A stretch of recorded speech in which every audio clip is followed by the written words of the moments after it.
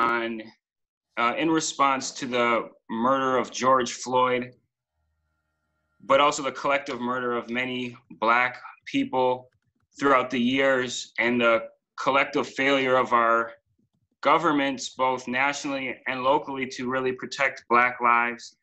And obviously this is an important issue to PCCEP, and we felt that it's necessary that we take action, as we see a lot of communities around the country to see what we can do to create policy change here in Portland.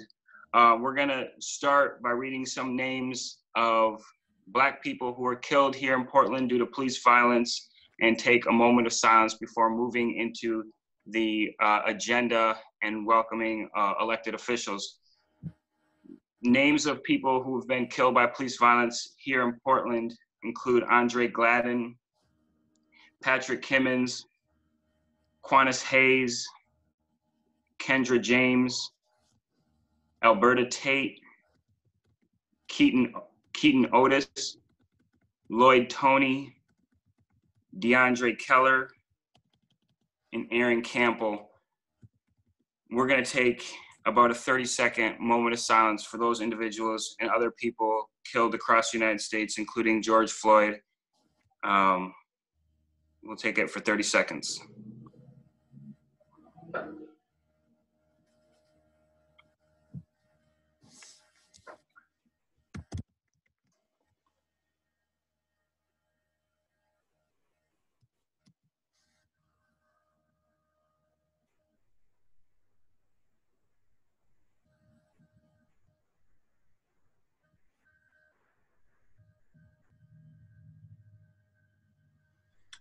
Thank you for that. Again, want to welcome you to the meeting. We'll do an introduction of members in just a moment, but we do have Mayor Wheeler here with us today. I want to thank him for taking the time out of his schedule to be here. And he wants to listen, but also just do want to give him an opportunity to share some remarks. And we know one of the things that, for those of you who are not familiar with PCCEP, PCCEP, it was born out of the settlement agreement between the city and the Portland Police Bureau in the United States Department of Justice, out of excessive use of force with persons perceived to have or actually have mental health issues. And so we are grounded within that document. And one of the things that we're looking to do is to have PCCEP codified. And I know the mayor has signaled publicly a number of times that is his intention. And so that's just one of the things I want to let you all know in pretext to him speaking today, and just one of the things that we're looking forward to seeing done over the next few weeks or month, whatever it takes to get that done. But Mayor Wheeler, thanks for being here, and I invite you to give some remarks. I'll be brief. I do not want to take center stage here. It's my intention to listen and not become a distraction to the conversation, or not become the focus of the conversation. The movement here is to elevate voices that have historically been shut out from this important conversation, and I want to respect that.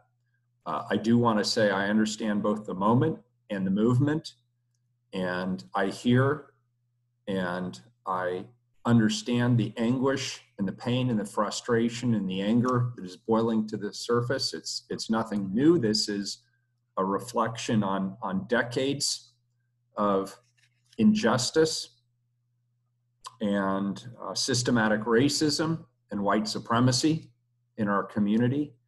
And I'm committed to doing what I can do in my capacity as mayor to help heal the wounds that are out there and move us forward. This is obviously a transformational opportunity for our community, and I look to stand with you throughout. So thank you for having me here today. And I will be here for the next hour or so, but I will not be distracting from what it is you're having.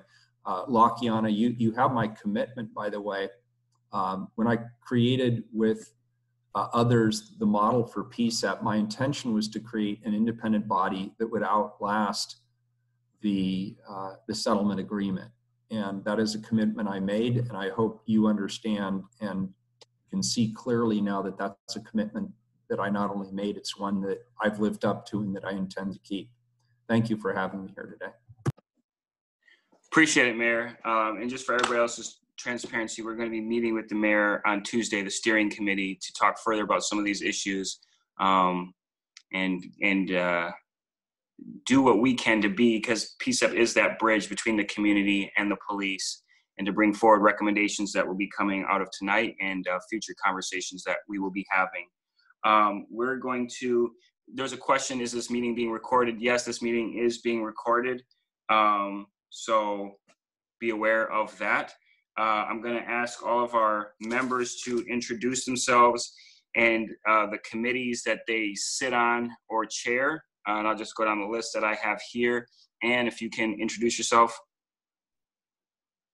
Hi, everyone. I'm Ann Campbell. I'm a PCCEP member, and I sit on the Behavioral Health Subcommittee.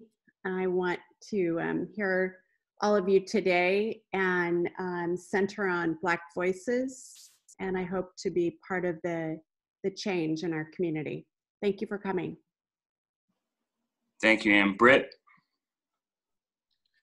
Good evening, everyone. My name is Britt. I am with the Youth Subcommittee, and similar to Ann, this is about the community, hearing what you have to share with us. We have a few draft proposals, but those are open to interpretation, and we can make additions as we go along. Thanks for being here. Vadim? Hi, everybody. My name is Vadim Mazursky, Secretary of PCCEP, and on the steering committee, Behavioral Health Subcommittee, as well as the Settlement and Agreement and Policy Subcommittee. Looking forward to hearing from everybody. Thank you for your time. Andrew? I'm Andrew Calick. I'm the co-chair of the PCCEP and the chair of the Settlement Agreement and Policy Subcommittee. It's great to see you all here. Many of you for the second special meeting in a week. So thank you all for your commitment and for your constructive dialogue. Really appreciate it. Thank you. Elliot? Elliot Young, alternate co-chair. I'm on the steering committee as well as the Race and Equity Subcommittee. And I think, as my other colleagues have mentioned, what PCCEP can be is the megaphone for the community to city leaders. And so we hope to do that job tonight. Marcia? Good evening, everyone. My name is Marcia Perez, and I'm the chair of the Racial Equity Subcommittee. I'm looking forward to hearing from you all today. Thank you so much for being with us. Taji? Hello, everyone. Taji Chestnut. I sit on the Youth Subcommittee, and similar to my colleagues, I believe that this meeting is very important to get the insight of the community members in this room today and beyond. I'm really excited to have everyone here tonight and hopefully create some substantive change moving forward. Thank you. Okay, I believe that is, oh, Yolanda. Tiana, what happened to me? Yep, Yolanda and Amy. My bad. Yeah. Amy, you can go first. Yeah, thank you. My name is Amy Anderson, and I chair the Behavioral Health Subcommittee, and I really welcome everyone here, and I thank you all for coming.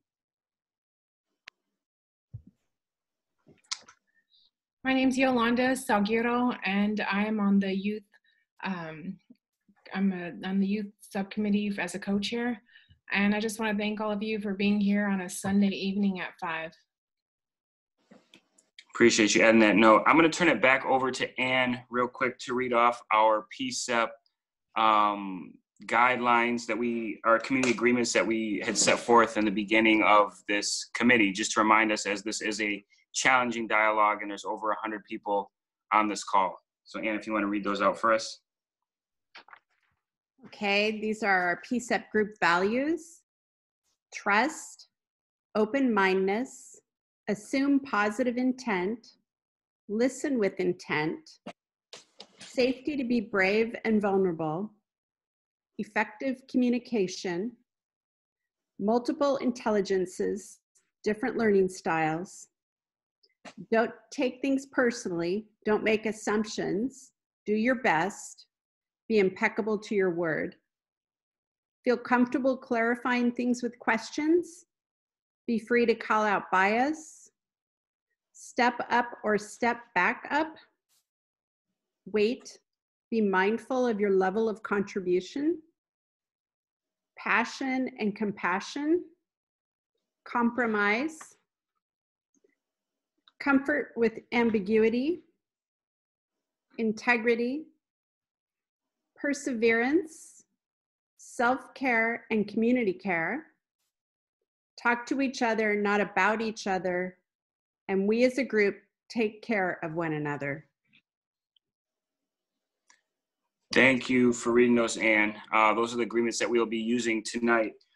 So what we're going to open up to now is a community feedback session where for the next 40 or so minutes, we're going to, again, take ideas from community members about recommendations they would like to see for the Portland Police Bureau to change its practices. We started this last week, and later on in the meeting, we are going to vote on 2 sets of recommendations, one on general recommendations to the Police Bureau that we can then use when we go into meetings like the one we're going to have this week with the mayor. We're also planning on meeting with the police chief and with President Turnell of the Portland Police Association, which is the union for the Portland Police Bureau. And so we want to hear your recommendations on what you would like to see. I'm going to start by just reading off what was discussed last week.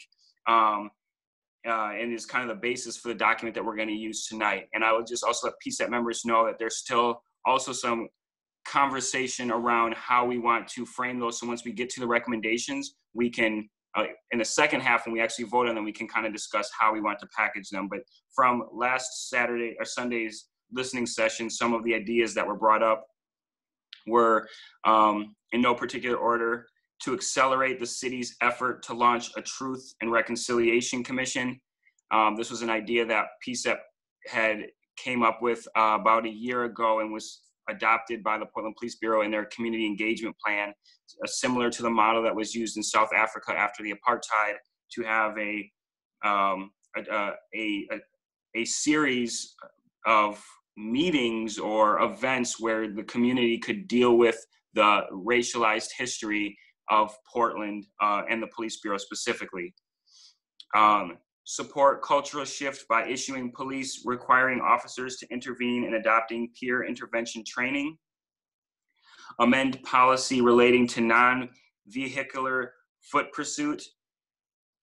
Improve hiring practices and community policing by having police live in the community they serve. More police out of uniform, especially while in schools. Now that was from last week before the superintendent and the mayor both announced the removal of officers, school resource officers from schools. Make it easier to get fired for misconduct. Mandate police to complete volunteer hours with organizations that serve communities of color. Body-worn cameras and overcome the privacy concerns. Develop community accountability structures if policing is reformed. Understand historical and ongoing anti-Blackness in Oregon. Fired officers cannot be hired by another department, eliminating inequity of police officer and citizen rights. It shouldn't be harder to arrest a murdering police officer than a protester. Requiring police officers to be residents of Portland. Reducing funding with the aim of defunding the police department. As a community, we need to focus on restorative justice and policing accountability. Portland Police Bureau needs to engage the Black community in reforming the department, its practices and hiring. Property damage and items are more important than Black lives. Who is going to protect Black people from the police? That is a brief overview and context of what was discussed last week. Again, we're going to take the next 40 minutes to hear again from community members. We are going to be voting on recommendations. And for those of you not familiar with PCCEP, our recommendations have to be considered by the Police Bureau and the commissioner. So there's a lot of power as we're looking at how do we take what the energy that's generated in the streets and the protests and turn it into actual change. This is a golden opportunity to do that. So I'm going to ask for community members if you can use your raise hand feature to let me know if you would like to speak, and we'll get a speaking queue up on here. And if you're on the phone and would like to speak, if you could please just say that you would like to speak, and we'll we'll get that dialogue going. So give everybody a moment to please use the raise your hand feature. We are going to start with Renea. If you want to unmute yourself, hopefully I pronounced your name right.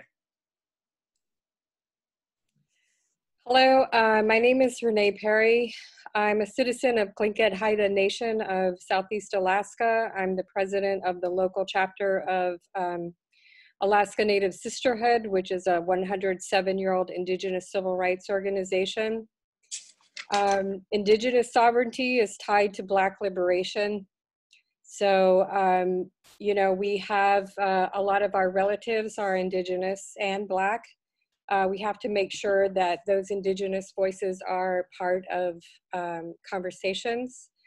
I was, last week, I mediated a domestic violence situation with police and was able, you know, to turn the situation around.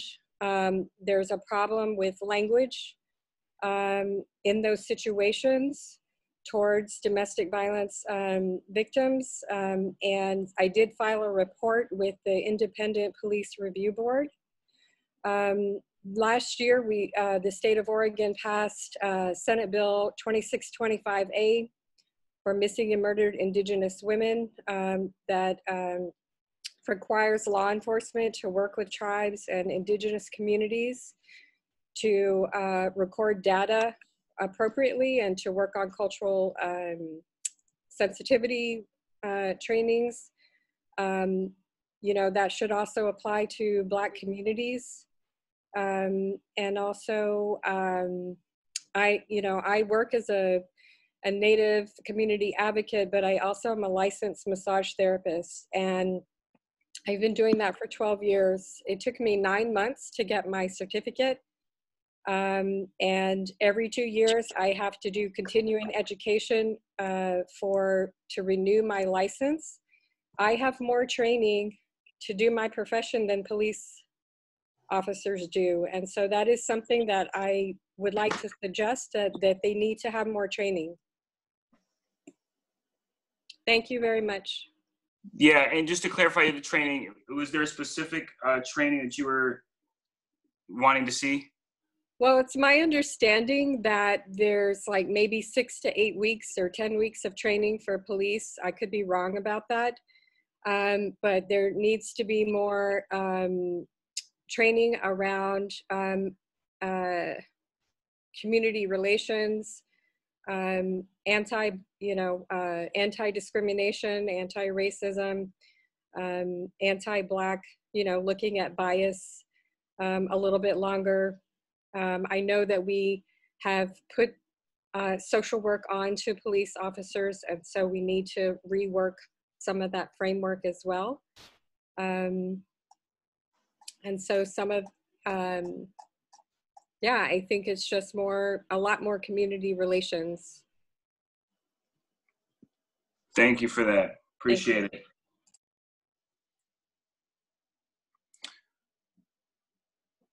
Okay, Heavenly Help, I see you are up next. You have to put you in line to speak. Oh, okay, yeah, cool. Heavenly Help, you're up. Thank you very much. I would like to read a list of items that I'd like us to consider. I would like us to, in addition to what we have already developed with PCCEP, I'd like us to focus on the can't wait for 8.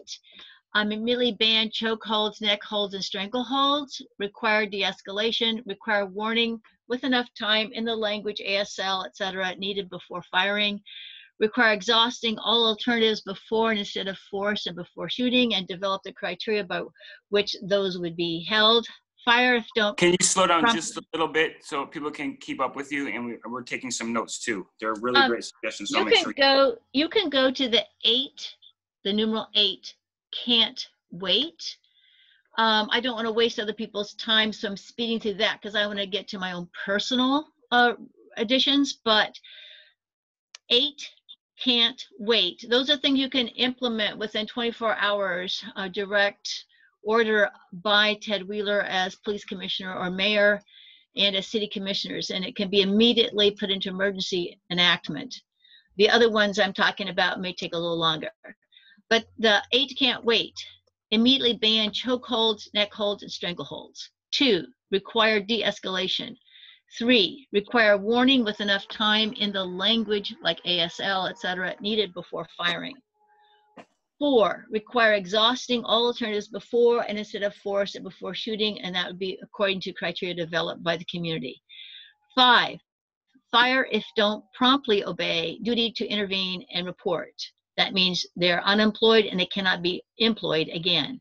6, ban shooting at moving vehicles and fast speed chases. I'm going to amplify on that.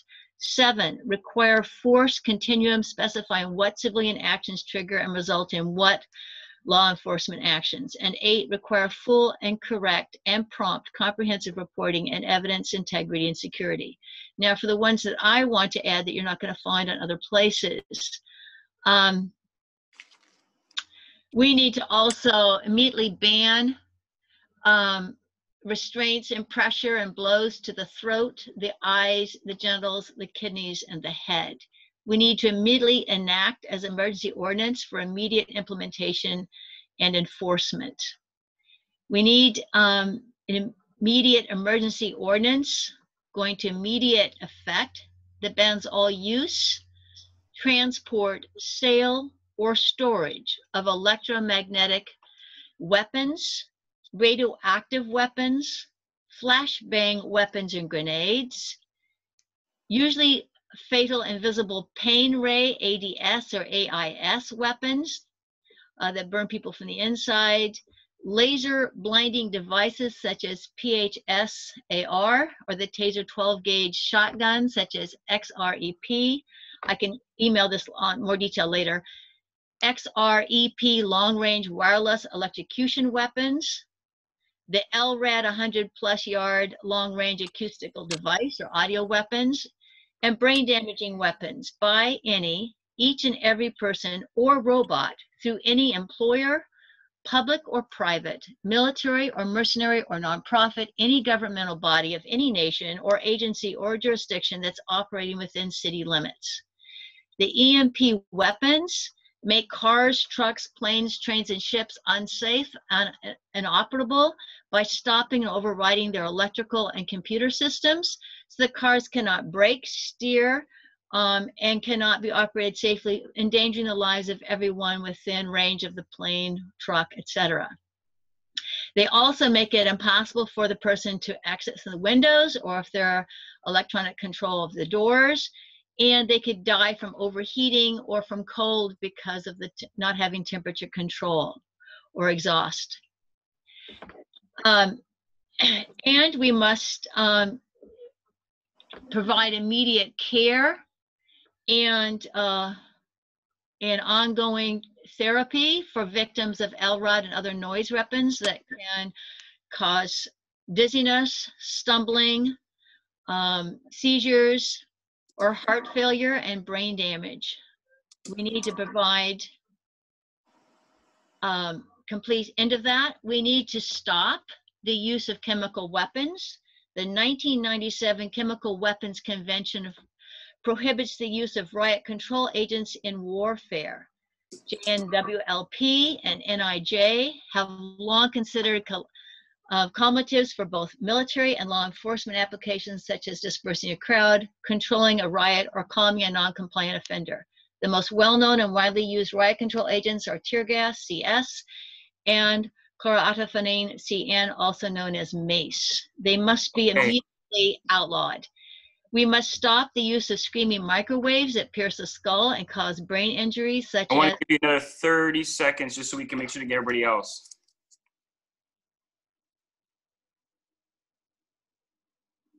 You got another 30 seconds if you'd like to continue.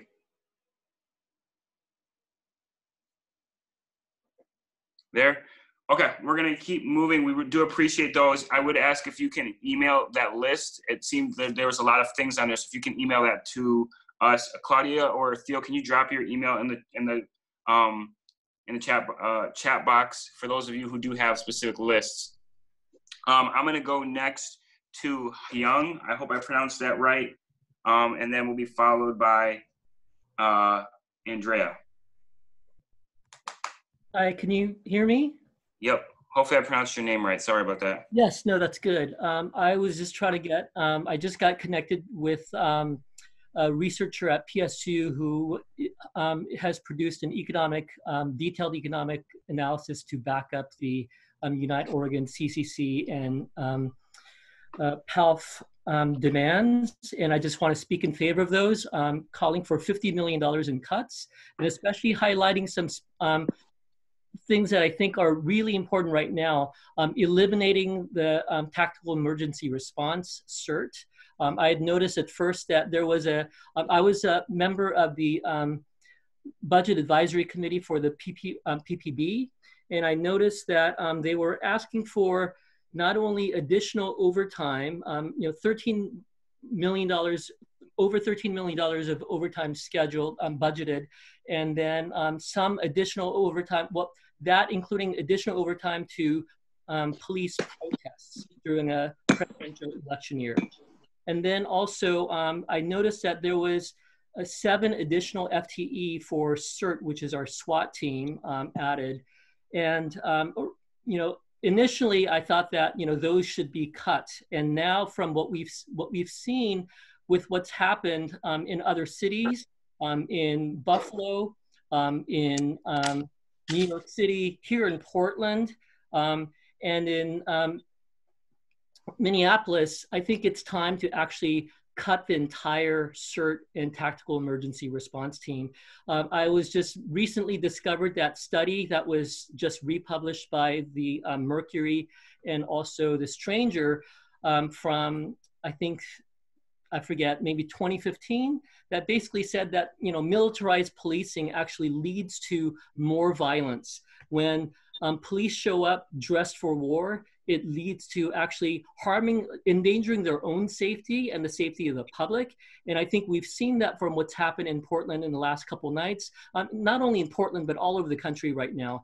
It just actually leads to increased violence. So I want to really speak in favor of, and just let you know that there's going to be a detailed economic evidence to back this up, that we cut $50 million, and especially not only the things that are listed. Please read through that document carefully, but I really do want to underscore cutting CERT. It is time to eliminate that. It is inimical to public safety. Thank you. Thank you, Hyung. It looks like there's a lot of support for that as well. We're going to go with Andrea next, and then followed by that, we'll go with May. Hi there, can you all hear me okay? Yes, ma'am. Hi, everyone. My name is Andrea Valderrama. I currently serve as Advocacy Director of the Coalition of Communities of Color. We are a coalition comprised of 19 different culturally specific organizations. I'm here to lift up the asks of 2 of our Black-led organizations, PALF and Unite Oregon, calling for a defunding of the PPB, and specifically by 50 million. I also want to lift up, and it's, I think, important for me to say that we absolutely lean on the wisdom and the advocacy of so many past generations that have been calling for police reform, calling for an end to the murder of our Black lives, of our Indigenous community members, of our people of color, and that all of the wisdom and necessary items that we're thinking through have already been discussed, have already been talked about and experienced by our communities. Some of the additional asks that PALF and Unite are lifting up is specifically around the cuts to the specialty units in transit police, GVRT, CERT, and we do appreciate the defunding and the dissolving of the SROs. Thank you, Mayor, for that. We also are really committed to a conversation of reinvesting these resources into community-led health and safety strategies, again, that are new, but also have been already recommended by our various communities. And then the last thing that I'll say is the thing that I appreciate about these asks is that they're very intersectional. There is a need here to really look at complying with sanctuary from ICE, knowing that there's a very real concern for violence for our Latinx community members. There's a very real commitment to focus on other areas of violence towards community members, and again, to focus on civilian oversight for the Portland Police contract negotiations.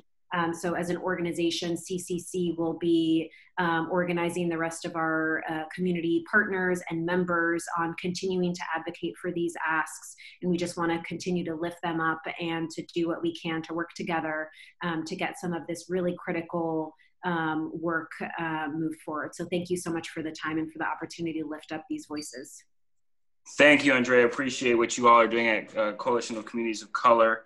For those of you who are just joining us or weren't here quite at the beginning, we're doing our community listening portion of this meeting. So if you would like to share your recommendations for the Portland Police Bureau to change its policy and practices, please use your hand raise feature. If you're on the phone, if you can just say, hey, I'd like to speak, and then we'll get you down. If PCCEP staff can just make sure to kind of monitor the chat if people are throwing recommendations in there, trying to catch some of them, but there's a lot. So we're going to go with May next, and then Isabel. Hey there. When you were referring to May, were you referring to me? Yes. Yes. Oh, cool. Sorry. Okay. I didn't get your full name. No, it's all good. My name's Maeve.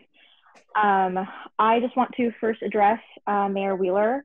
If you hear the anguish that our movement is expressing, I think that you need to enact at least 30-day ban on tear gas.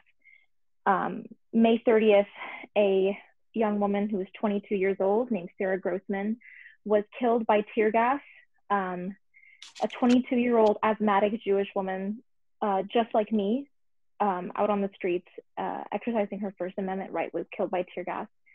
It also causes miscarriages and respiratory systems that last for months, sometimes after exposure.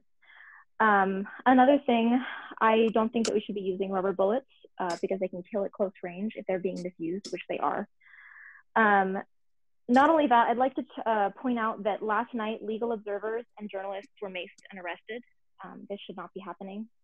Cops in full riot gear gas unarmed protesters because the Portland Police Bureau finds water bottles to be more of a threat than addressing the systematic murder and brutalization of primarily Black Portlanders.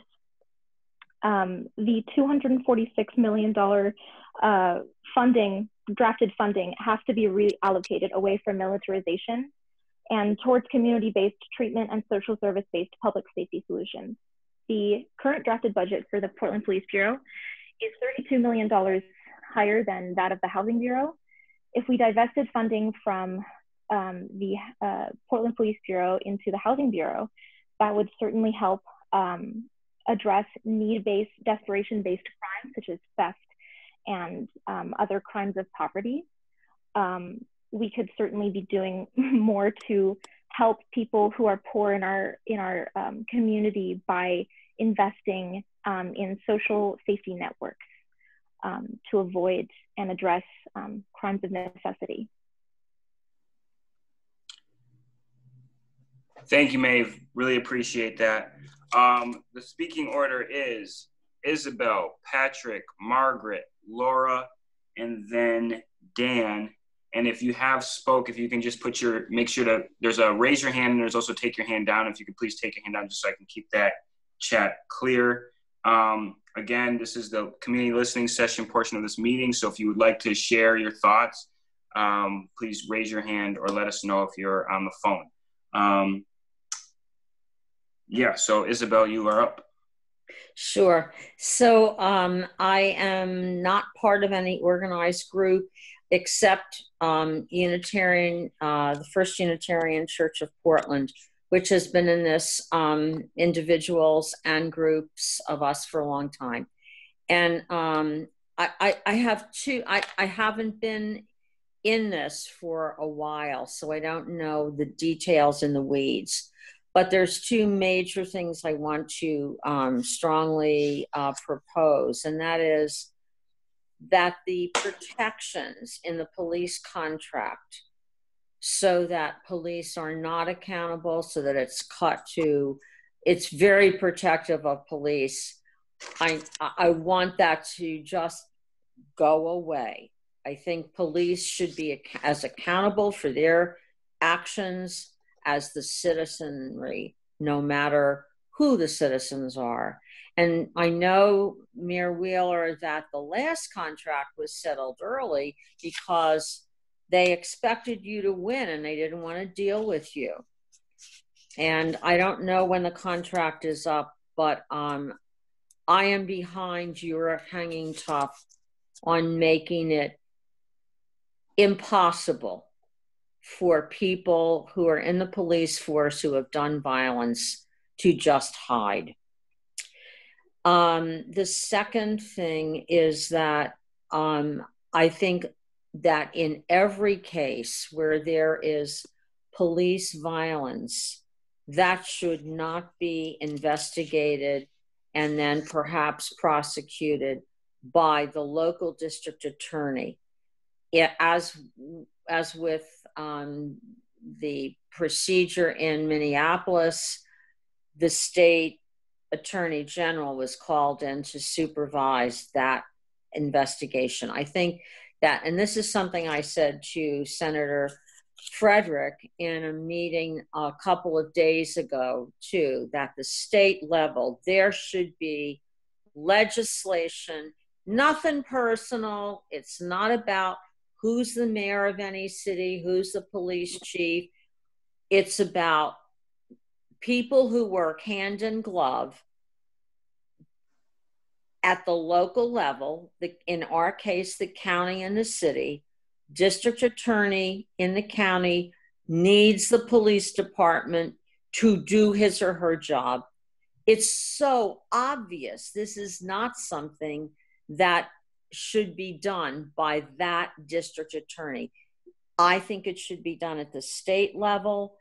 There should be a separate office under the attorney general, and those cases should be adjudicated by someone who's not depending on the police department for his or her bread and butter. Very simple.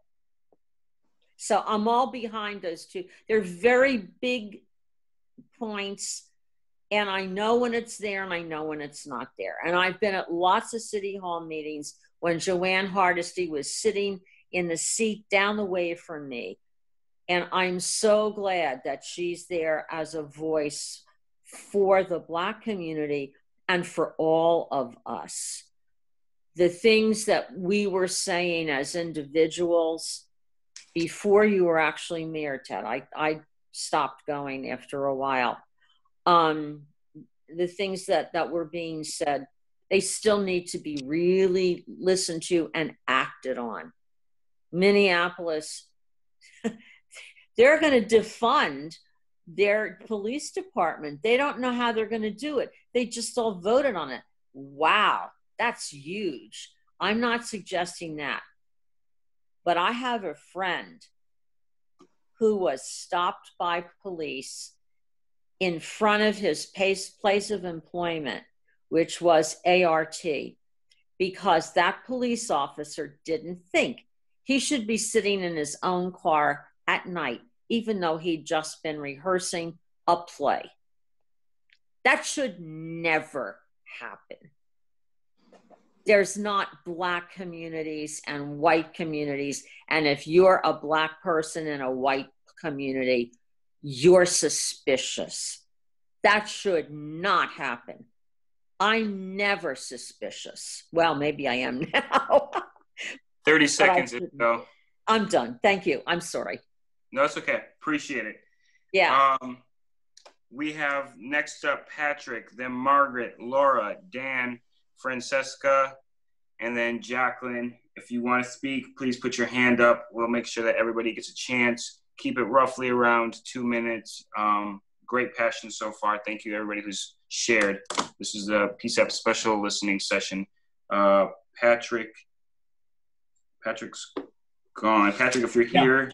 Yeah, I'm here. Okay, go ahead. Yeah, sorry, I lowered my hand because you said to lower your hand when it was time. Okay, I want to bring up the fact that de-escalation amongst police officers is very important. And de-escalation only works when you have the trust of the person that you're trying to de-escalate.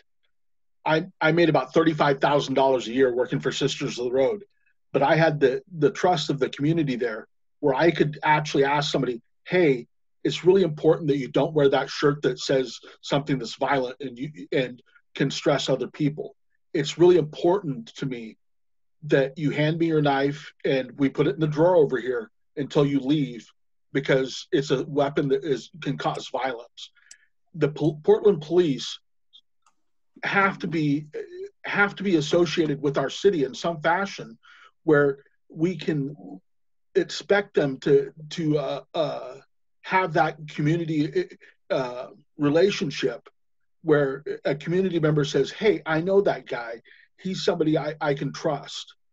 And until we have that, and until we have a mass level of de-escalation training and community training with police officers, we're going to continue to have this problem over and over and over again. No matter how great our leadership is, no matter how we hire people, how we train them, we have to train for de-escalation, and we have to train for community outreach and community involvement in our police officers. Appreciate that. Appreciate that, Patrick. Margaret and Isabel and Hung, if you guys could please lower your hands if you've already spoke.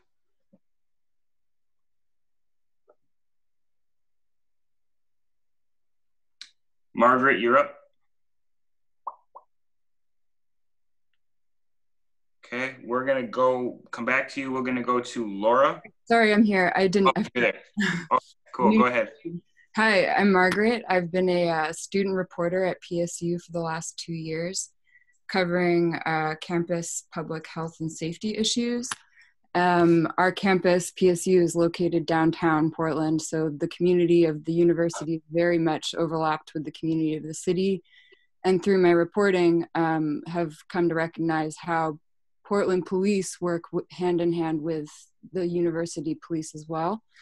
And based on my reporting, I think it's important for PCCEP, the mayor, and PPB to consider certain topics, such as the use of body cameras. There is an example of body camera footage that shows how police officers are brought on to de-escalate a case. Portland police don't use body cameras. They considered a pilot program last summer, but it failed. But Portland State University armed officers do have body cameras. There is an instance where you can see how their de-escalation techniques in tandem, working together, result. And I think there's enough evidence to show that that footage shows a man dying on camera, and that man is Richard Berry. So I think that's an important case to look at. The other, and if you consider how much surveillance of these past events has been coming from news helicopters and from people's cell phones, it begs the question, what systems do we have in place to surveil the police, and what happened with that body camera program? Another issue that I think nationally is one to have is who is writing police policies. A huge company called Lexipol is responsible for at least PPB's use of force policy that was in place before the 2012 settlement. Lexipol is the biggest private company that provides policies to police departments across the country, but it has no oversight, and it prioritizes policies that give a low liability model to save money in litigation. So it doesn't prioritize best practices, and they're not forthcoming about how they incorporate best practices. And it's only been studied by the UCLA team in a 2016 paper. I think that's a very insightful paper. And I don't know if PPB's policies are still written by Lexipol, but CPSO, PSU's armed forces use the policies like PPB's to make sure they are all connected. So to look at the police complex as a culture, it seems like a good thing to look at the policies that they all share that, again, prioritize low liability over best practices. The last point I'd like to make is the Bill 0620, the current bill that the City of Portland has proposed to limit arbitrator power when it comes to police misconduct cases. And it does push the needle further in holding police accountable, yet it specifically says that bill would only apply if the arbitrator agrees that misconduct occurs. So I think it begs the question, is that enough? That's all I'd like to say. Thank you. Great points, Margaret. Really appreciate that. We're gonna go next to Laura.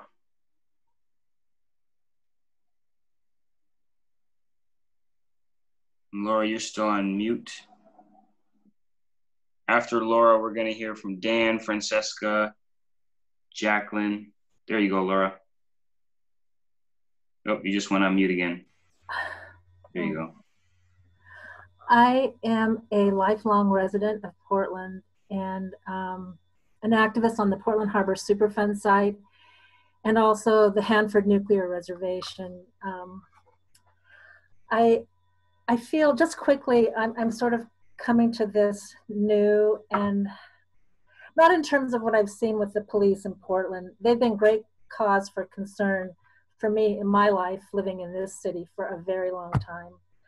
But I just want to throw in the idea basket, maybe in terms of truth and reconciliation, forming a citizens tribunal where we get to, that's separate from the court system, where we get to, you know, look at these issues and in community to try to make better sense of them and to pass judgment when judgment needs to be passed on things that happen with the police.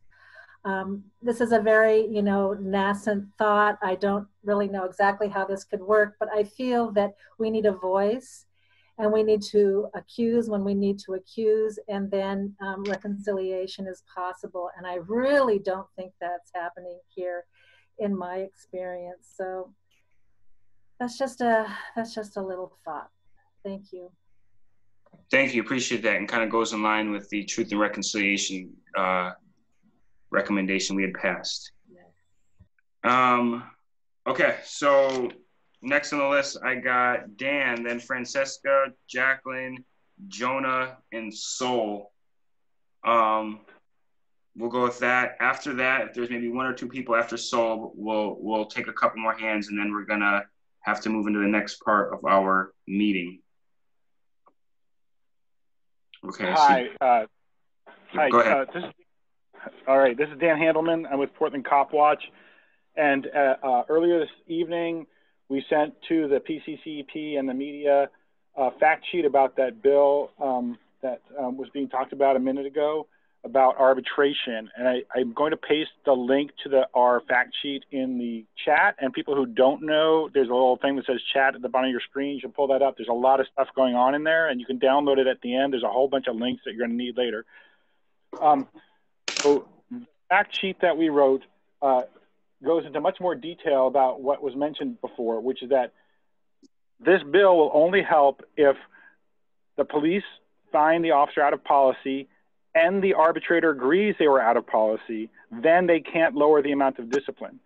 We outlined 6 very high prominent cases, including several that involved the death of community members, some of whose names you read off before, Co-Chair Drury, where the officers were punished and the punishment was overturned because the arbitrator did not agree that there was misconduct. So the bill is a nice bill. We're not opposed to the bill here at Portland Cop Watch, but it doesn't do what people are saying it's going to do. It does not fix the arbitration system. It's not going to keep fired cops fired, and it needs to be stronger. It needs to be fixed and changed. This bill is being fast-tracked right now, and I really hope that PCCEP will help put forward a resolution tonight encouraging people to slow that bill down and insert stuff into it that will actually make it do what people think it's going to do. Thank you very much for your time. And again, Portland Compact support. Dan, can you just tell me the name of that bill again? That's the 0620 bill? It is SB 1567 in this 2020 Oregon legislature. There's a link to it at the bottom of our fact sheet where you can read the substance of it, but it's about fixing our police arbitration. I'll paste a link to it in the chat as well. Perfect, thank you. Okay, so speaker list is done with based off who I have on this list. So the last people that will be speaking are Francesca, Jacqueline, Jonah, Sol, Darcy, and Megan in that order. So Francesca, you're up. Hi, thank you. My name is Francesca. I'm a current graduate student at the PSU College of Urban and Public Affairs. Today I'm offering suggestions from the list for 8 to abolition because I don't believe that the 8 can't wait list goes far enough, especially as Portland has already achieved 5 of those. I will drop this in the chat afterwards. Today I'm calling for the defunding of the police and the reallocation of those funds to community services. We need to follow the lead of Minneapolis. Mayor Wheeler, I'm asking that you reject any proposed expansion to police budgets. We demand the highest budget cuts possible per year. Cut police salaries across the board until they are zeroed out. Instead, allocate that city funding towards the following: healthcare infrastructure, wellness resources, neighborhood-based trauma centers, non-coercive drug and alcohol treatment programming, peer support networks, and training for healthcare professionals. Finally, make these services available for free to low-income residents. Thank you. Francesca, really appreciate that. Sorry for the mispronunciation on your name earlier. A lot of thumbs up from those comments. Really appreciate them. Yeah, can you, Francesca, can you message me your email or drop it in the chat so we can follow up on some of those ideas? Absolutely, thank you. Yep, thank you. Jacqueline.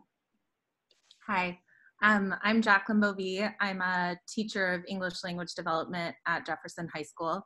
And I first want to thank Lakiana and PCCEP. I know you've been doing this work for a really long time. I've been meaning to come to more meetings and am finding time in this weird COVID moment where meetings are online, and also feel, just compelled by this moment in history. And I imagine that many, many other people are as well. And so I know that you all have been doing this work for years.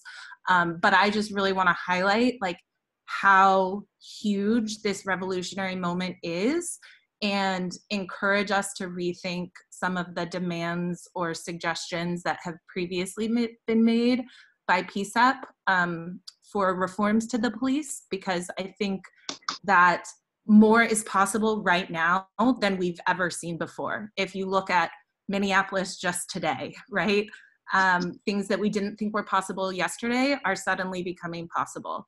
So I just encourage us to both honor the work that's been done for a long time and shift the work and demand more.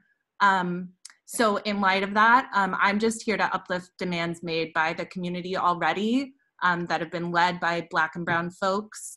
I listened in on a meeting earlier with Mayor Wheeler and Ms. Donna from Race Talks and Lilith Sinclair from Activism Actually, and I want to uplift the demands that they made for, as other people have said, stopping the use of tear gas immediately. And then the bigger, longer term demands around defunding the police of Health and Unite Oregon.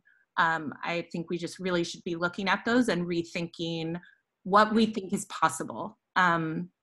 And I also want to thank Patrick, I think it was Patrick, for the work that you've done with Sisters of the Road and for speaking to the need for relationship building as a prerequisite to de-escalation work.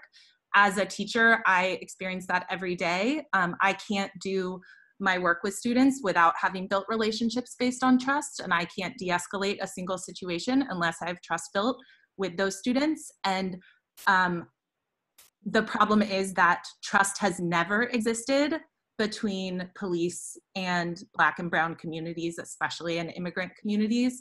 We know that police, the entire history of policing in this country is built on a racist system, and as many people have been pointing out in recent days, is tied to history of slave catching. So the trust has never existed, and instead of trying to create small reforms that build trust here and there, this is a moment to really think more revolutionarily and think about starting fresh and building trust from the ground up.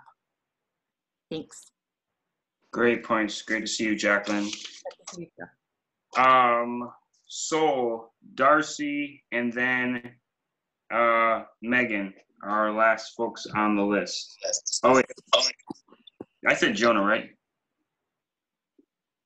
Yeah, go ahead, Jonah, sorry. Thank you. Hi, I'm Jonah. I'm a resident of Portland. I don't want to take up too much time because I think everything that everybody's been saying is awesome to hear. Right now, as I understand, the Enhanced Crisis Intervention Teams are one of the more successful programs in the Portland Police Bureau because officers are self-selecting into a program that is working to make a difference. So I recommend that we reduce the police force to the amount of officers who are willing to self-select into that program. All officers should be interested in helping their community and receiving the best training possible. And if they're not self-selecting into that, then they are not interested in helping our community. Thank you. Thank you, appreciate that, Jonah. We have Sol, Darcy, and then Megan to close this piece out. Hi, my name is Sol Santibi. I'm part of the Molalla and Wasco people, the indigenous people of Oregon. I work in youth corrections as a teacher. I also as a volunteer in the juvenile detention and Oregon Youth Authority, as well as public school systems throughout Oregon and even in Arkansas.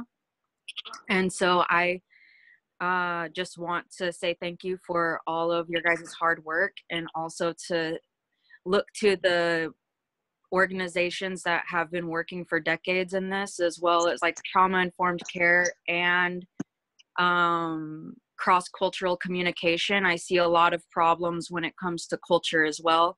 Kids getting kicked out of programs just because the staff members don't understand like Native culture or things like that. Trauma-informed care practices for hospitals, corrections, and education staff would be really good for that I see, because I see a lot of people not understanding those kinds of things when they're talking to kids. Even the culture between poverty and privilege is, the language is so different. There's so many things. I hope there's like a place where we can talk later, because I'd like to get involved more with the people on this thread. I'm kind of nervous, so my mind's going blank, but like in residential facilities for mental health, I see that as a huge thing. Some of the kids in prison right now are going for a very long time because they murdered their abuser. That could have been prevented. They're not being listened to. A lot of the kids in there are Black, brown, and poor white. That is saying something from, you know, going back to the police on the streets all the way to the correctional system. And maybe we should talk about privatizing prisons in a later conversation as well. Thank you. Thank you, Sol. Appreciate that. There's a good quote that something to the effect of speak even if your voice shakes. So I appreciate you having the courage to do that. We do have subcommittees that also meet, and we'll get a chance at the end to hear from them about when their next meetings are and some upcoming tasks. I think that's a great way to segment the larger conversation that's happening here into smaller actionable steps.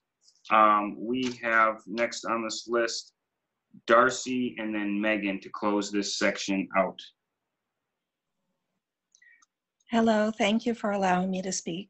I'm Darcy Kramer, and I wanted to very briefly represent the disability community. I speak as a disabled person. Among my disabilities, I am very hard of hearing.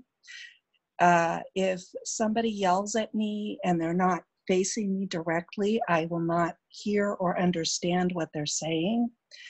And this has been a great fear of mine as the police become more and more militant and military in their actions, because somebody could yell "stop" at me and I would keep going because I would not hear them.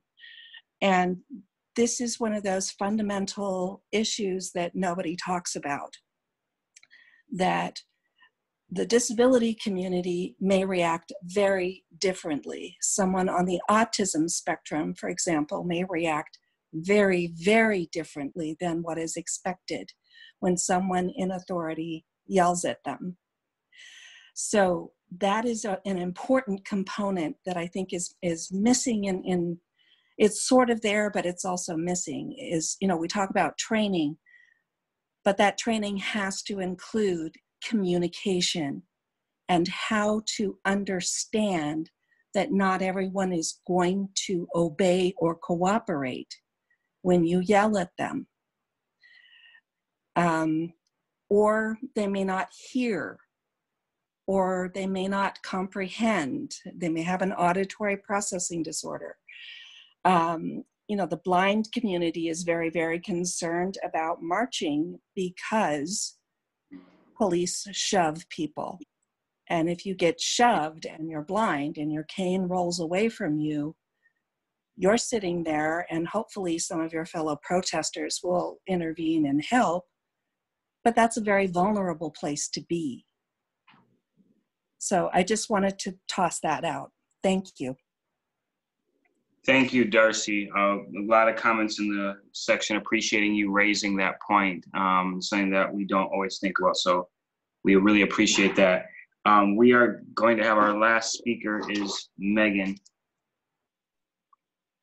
Hi, I think that's me. I'm Megan, and I'm a Portland resident, and also my daytime job, a professor at Portland State University, where I teach on urban planning issues and try to center racial equity when possible. And I'm speaking tonight because Kyung Nam from PCCEP asked me to, but I mainly want to just echo and uplift the other calls I've heard from other folks about HELP and Unite Oregon's demands that the city defund the Portland Police Bureau by at least minimum $50 million immediately, and more so in the future. And notably, that's only going to be about 1/5 of the $250 million allocated in the 2020-21 budget to the police bureau. And I want to just make a couple comments on a budget. A budget, is a moral document, and the city's morals need to change right now.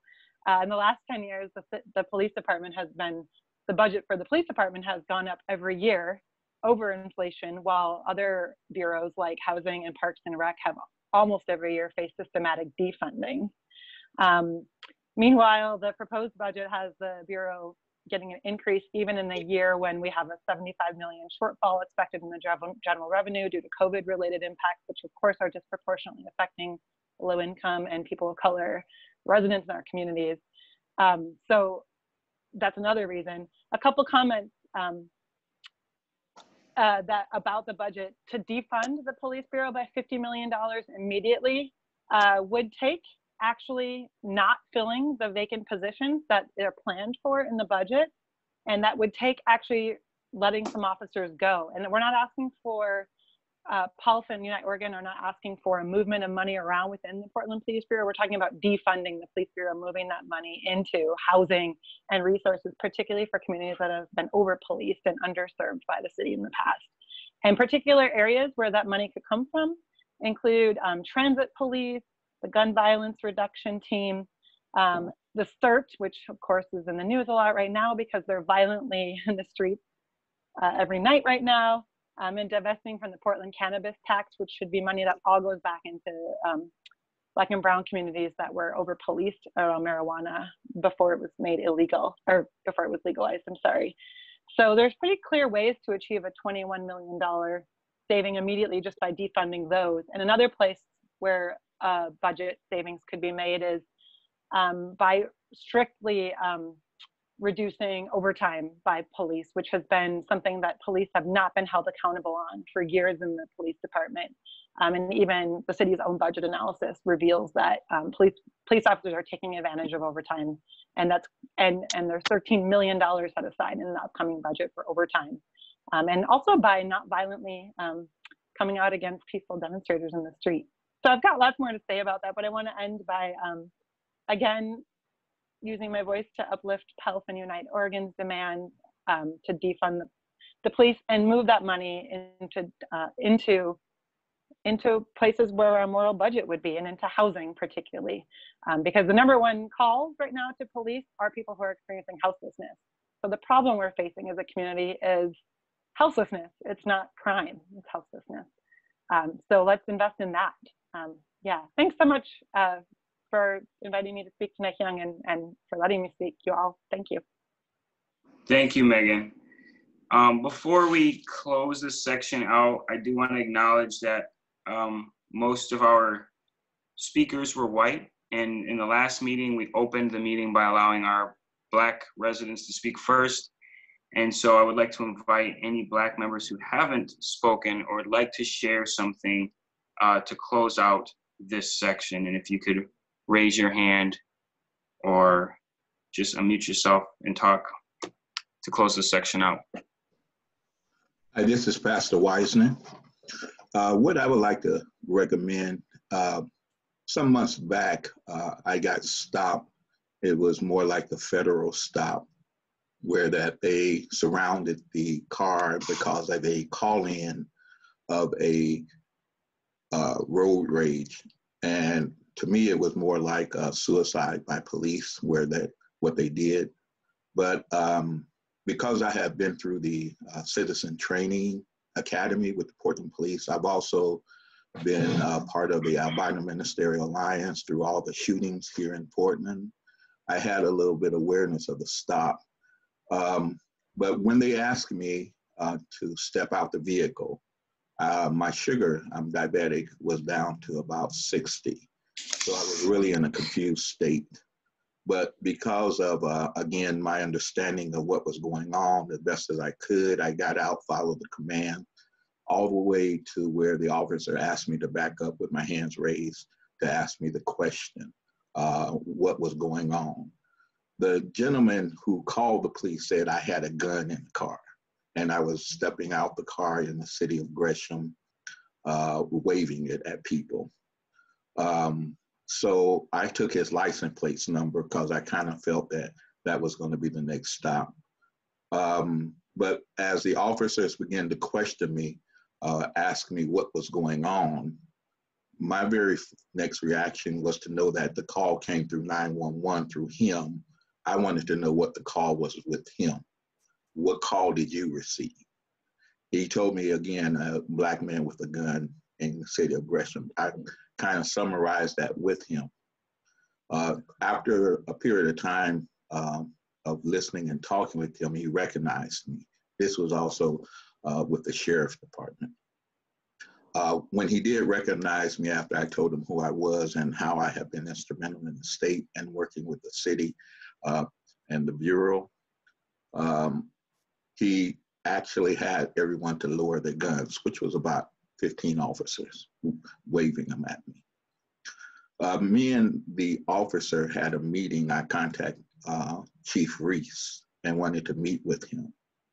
And what I wanted to recommend is to the sheriff and to the training department, when people are going through a medical emergency or medical stress, even though that they ask them to raise their hand, step out, turn around, walk toward me, I feel the next question that before any of that is to make sure that they ask them, are you able to understand any of my commands?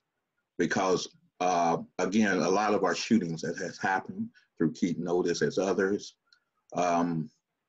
they were in medical crisis. And without them being able to understand, with all the commands that they're throwing at them, simply like what happened with Jahar Perez, they assumed that they were a threat. So my recommendation is, in the questioning them, trying to get the person out the vehicle to follow their command, should ask them, are you in a medical crisis, or can you understand every command that I've given you? Thank you. Thank you, Pastor Weiss, for sharing that. I will note that PCCEP passed what we called a procedural justice recommendation that would require officers to ask if there's any reasonable accommodation that they can make to individuals when they're having a stop, in addition to also giving the reason for the stop. And the Portland Police Bureau did pass that, and it's going to be going through a universal review process. So we'll follow up with that and put that as part of it. Again, we're just wrapping up the community listening session, but I do want to give space to any Black community members on the call, if they have not shared, to share any final thoughts that they would like.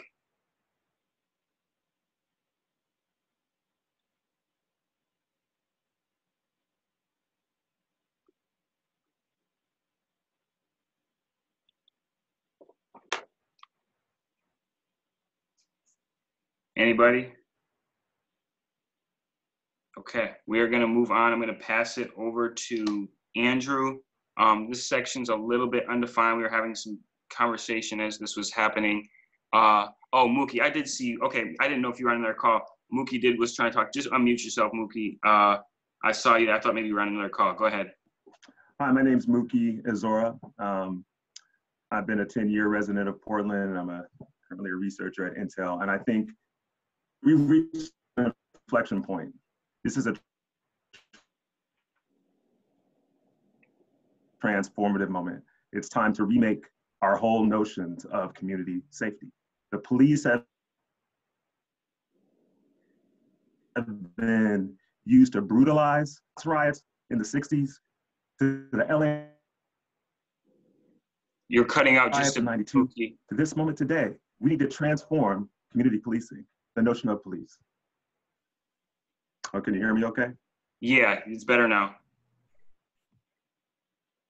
Yeah, these ideas around defund the police really mean refund our communities, shifting the resources that we now use to bring a militarized presence into our communities into resources that will help build up these communities and ensure safety for everyone, whether it's housing, whether it's mental health and public health services, whether it's education, whether it's housing. Those services need to be invested in to ensure our communities are safe, including transforming the notion of a police department into a community safety division. How do we keep safety within our communities without having a militarized presence that terrorizes Black people, that terrorizes Black men, and sees them as threats and criminals?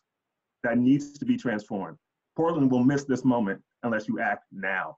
This discussion needs to shift from simply reforming to transforming how we do community safety. Minnesota has acted. Minneapolis has acted. This community needs to act now. And that's my point. All right, appreciate it, Mookie. I'm glad that we were able to see your hand and get you in there. Anybody else? I saw a comment about Dustin. Maybe you wanted to say something? Nope. Okay, you're good. All right, I'm going to turn it over to Andrew. As I was saying, there's a little bit of discussion we were trying to have to figure out what is going to happen next, but I'm going to trust his leadership that we'll figure this out and anything I can do to support. Appreciate everybody for speaking. Appreciate Mayor for staying to the end of that section and hearing out all the community members. Thank you all for that. Thank you, Lakiana. Judith, I don't know if you're able to share your screen with the list of recommendations, some of which Lakiana mentioned earlier. Just because I know it's easier for some folks to read on a screen what we're talking about as opposed to just using the audio.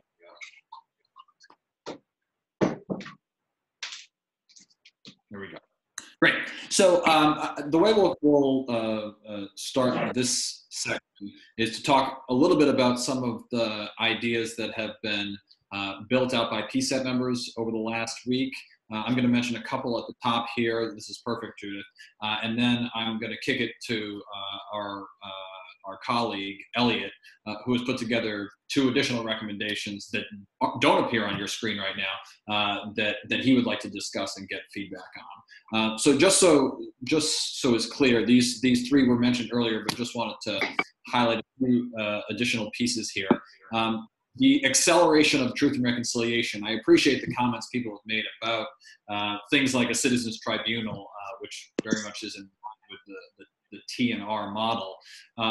When we proposed this last year, we encouraged not only the police bureau, but the city to put together a working group on a Truth and Reconciliation Commission with the goal of enacting such a commission within 3 years. Our idea at the time was actually that was a reasonably aggressive goal given the complexity of the situation and the fact that truth and reconciliation models require enormous community buy-in to actually be effective. But we think that given everything that has happened since, we need to accelerate that time frame. And you can see here urging the city to launch the working group sometime this summer so that the commission can start in earnest by next year. So that's that recommendation. The second one here is about requiring officers to intervene in adopting peer intervention training. You might see on the Can't Wait for 8 website that it actually has a check mark next to a duty to intervene. However, the duty to intervene in Portland is limited to when officers see one another performing unlawful acts. And that it's not necessarily the type of duty that we want our police officers to adhere to. There are acts that may well be lawful, especially given the sort of history of this arena, that are still deeply immoral and unjust, and that we would expect police officers to intervene with their colleagues on. And so we want the police bureau to review that directive, but also to look at peer intervention trainings that have been achieved in places like New Orleans and New Orleans in particular, and we can circulate a link to New Orleans training. The idea here is that intervention is not just something you can throw a policy in there and expect people to abide by. I think we are all familiar in our own lives, far from the policing context, but in our own lives, of just how difficult it can be to speak up when you see someone who you know well doing something that maybe you don't think is cool. And this is something that doesn't just need to be put on paper, it needs to be really drilled into us as a matter of police culture. And so that's what this recommendation is about. Then the last one, just to give a little bit more context here, the Police Bureau has policies related to use of force during vehicular pursuits and non-vehicular pursuits. In other words, when they're chasing a suspect on foot. I'm not going to read the whole thing here, but suffice to say, we think that, or at least I believed, and this is one of the recommendations I put forward, that there should be no circumstance in which someone who is suspected of passing something like a counterfeit $20 bill should ever be in a circumstance in which force is applied in the way it was in George Floyd's situation. It's simply the so-called cost benefit, using the police directive language, is nowhere near right in that case. And so what we're asking here is for the Police Bureau to reopen those pursuit policies and make more explicit when the use of force is appropriate and when it is not. So that's what this third bulleted recommendation is here. At this point, and I know this is a lot, but we're trying to sort of give you all many of the recommendations that we have developed, and then seek your comment on them. So now I'm going to kick it to my friend and co-PCCEP member Elliot Young, who's going to talk a little bit about 2 recommendations that he'd like feedback on tonight. Yeah, thank you, Andrew. So I put in the chat the link to that recommendation. And this comes out of work being done by the Portland People's Elliot? Metro Coalition. Elliot? Yeah. I just want to let Judith know, can somebody make the text bigger? There's comments in here that any text that's coming up, people can't see. So whoever's displaying it, can we just make sure that it's big enough for folks to read and monitor the comments if they're seeing that it's still not big enough? Okay, so I think there's the text of this. What this does is it takes a lot of what people have mentioned today and puts it into the form of a recommendation. Essentially, this is a recommendation to redirect funds from the police to alternatives to policing. And I think I, for a long time, was thinking around the corners of reform. And like Mookie, I think this is a transformative moment. And I believe, especially given that the City Council has a meeting coming up on Wednesday, that the time now is to act. The time now is for PCCEP to speak to this question. So what this does is talk about the fact that the budget has been increasing over the last couple of decades. It used to be 37% of the budget. Now it's over 50% of the budget. And if Judith, if you could scroll down, at the same time, since the 1980s, violent crime in Portland has been dramatically decreasing. Overall crime has been dramatically decreasing. So what we have is increasing police budgets, increasing share of the policing budget overall, at the same time as we have declining crime. So there's definitely room to take money away from that. And part of this, as many people have mentioned, is because the police have been asked to take on functions that in the past they weren't asked to do, social functions that are more like social work. And so thinking about housing, thinking about the Portland street response as a way to have unarmed people interact with homeless people. There's a long list of alternatives to policing. It's too much to get into precisely here, but I think what this recommendation does is say that we need to signal a defunding of police and investment in alternatives to policing. Minneapolis City Council, I'll note tonight, has voted to do this. So this is happening in Minneapolis, it's happening around the country, and I think Portland and PCCEP should be on board with that. The second recommendation, if you could pull that up, Judith, is one which is more specific to this moment and urgent, because people on our streets who are protesting, expressing their First Amendment rights are being gassed, they're being hit with acoustic devices, as people have talked about. And so what that proposal calls for is a ban on the use of chemical agents, a ban on the use of acoustic weapons, and a ban on flashbang grenades. We know that these are indiscriminate weapons. The ACLU has come out against this. Medical health professionals across the state have come out against the use of these weapons because they're indiscriminate. And the time now is really for PCCEP to act and to voice what the community has been saying, not only in this session, but I think over the last week or so, is that we urgently need to ban these. So I'll just leave it at that. You could, I'll put the other link up in the chat for the banning of chemical weapons for people to look at the details. I'll leave it there. Great, thank you very much, Elliot. At this point, given the time, I would like to ask non-PCCEP members for feedback. PCCEP members are going to have plenty of time to offer feedback, additional time to offer feedback on these comments. But what we really want is the community's input on this subset. We know there are a lot more ideas on there. As Lakiana said, we've been taking notes all night and appreciate all the ideas that you have brought up. But if any of you have specific thoughts on any of the recommendations that were just discussed, use the raise hand function, and I will call on folks as I see them.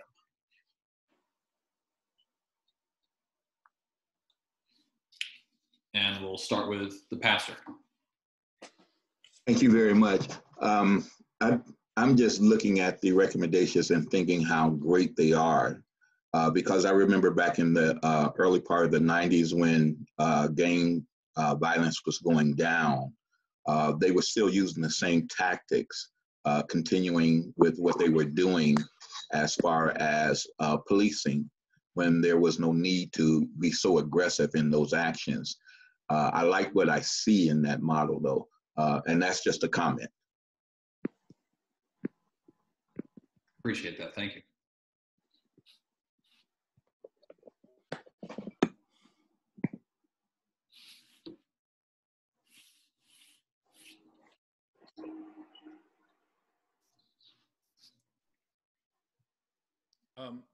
I'd just like to offer my 2 cents for all the great work that's gone into this, if that's appropriate. I'm really impressed by the recommendations. By way of background, I've been involved in city politics for about 25 years. I worked at City Hall for 12 years, advising Commissioner Eric Sten. Worked on a lot of public safety stuff. Have advised a bunch of candidates since then. I think this work is long overdue. I'm very impressed by it, and I want to do whatever I can to help so that we seize the moment that we have in front of us now, including the budget vote on Wednesday. So just let me know how I can help, and I'll be there. Thanks. Thank you, Rich. Appreciate that. Dustin, I see your hand raised. Yeah, I agree. I love these policy ideas. I mean, I previously worked at a nonprofit where I worked directly with youth, especially like youth of color. And there was always a situation where the need was great, but the funding was always, not sufficient enough. So I think it sends a great message to our community. It sends a great message to our youth, especially our Black and brown boys and girls. It's one thing to say we love and support you, but it's another thing to put policy behind it. So I do support these measures, and I support banning tear gas as well. So thank y'all for doing that. Thank you, Dustin. Young? Yeah, I just want to say that, this is just an incredible moment. There is amazing work being done all around the country. The People's Budget LA, there's work going on to really reimagine what our cities can do and rethink what public safety means. And we can be part of this movement and really transform our society right now. This is a kind of a revolutionary moment, and I hope that Portland, as a progressive city, will really take up this opportunity in this historic moment. Thank you. Thank you.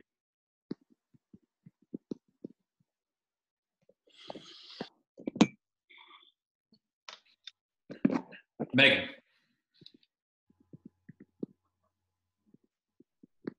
Hi. I support what you've put forward. It's great, and I love the idea of us being a part of this energy right now to shift things dramatically. I'm wondering about, is there anything around, I support defunding, and while we still have officers on the street, is there something that we can pass about white supremacist officers that have known links to white supremacy? Like, we need to get them off the street immediately. Like, is there something to address hiring and firing of people who have just known, I don't know how to say it really well here, but that's what I'm putting forward. Yeah, thank you so much for that. And obviously incredibly important. This issue did come up when we had public town halls on the Portland Police contract, specifically hiring and firing for a variety of conduct, including racist comments or actions, whether or not the officer was in uniform at the time. I believe, although I'd have to go back to the recommendations that we made at the time, that we made very clear that we wanted to see in the contract language that allowed for the termination of officers who, who made such statements or who engaged in such conduct. It's interesting to sort of think about how to prevent those people from being hired in the first place, and sort of how that would work from an HR context. But I think it's absolutely a great idea, and one that we can think about further as we discuss these policy ideas. May I ask a question? Sure, of course. With respect to like background checks, obviously, to speak to what Megan just said, we often find out, like in the case of the officer who killed George Floyd, we found out that he had, these 18 cases.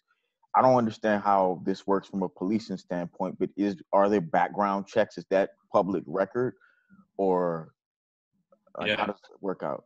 Yeah, no, this is an important question, and it's something that's being discussed not only here but nationwide. So a few things on this.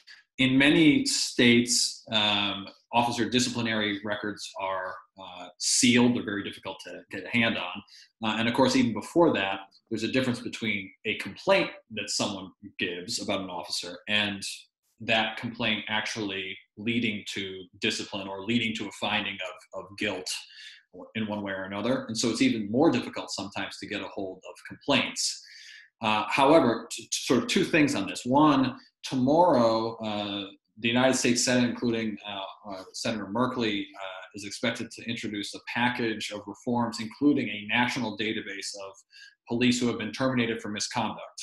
Right now, we see time and time again that even when an officer is terminated for misconduct from a particular law enforcement post, he then often gets hired again in another location that may or may not know of the reason for his termination. This happened sort of most tragically, although there's not no one case in the case of Tamir Rice's death. The officer there had used excessive force in the past in another police department. So this is a really serious issue.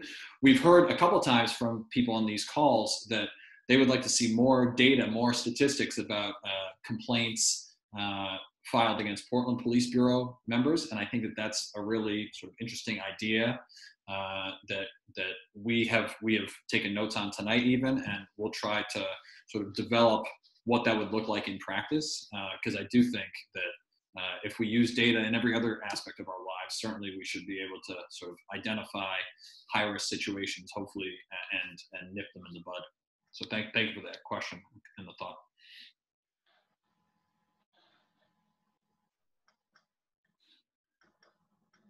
Any other community comments on the recommendations we put forth? Otherwise, I'm going to ask the PCCEP for their input in a moment. Can you hear me? Heavenly help.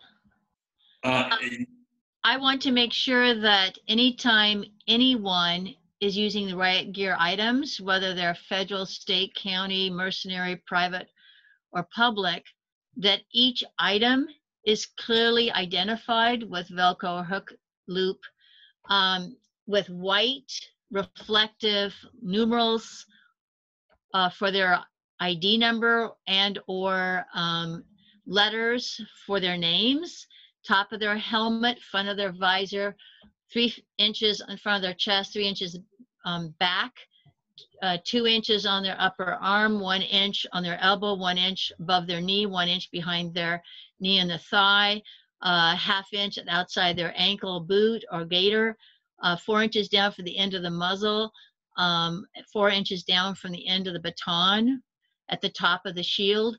So from the top, bottom, back, or side, or if all we see is the weapon and not the person, we will know who it is. And if they're not properly identified, that no one can be arrested or punished for disobedience or interference or anything like that, because they are committing a felony of impersonating a police officer. If by holding them accountable, they're less likely to commit those crimes, and we're less likely to waste a lot of money on them. Thank you, Heavenly Help. I see Margaret, your hand is raised, and then Amy.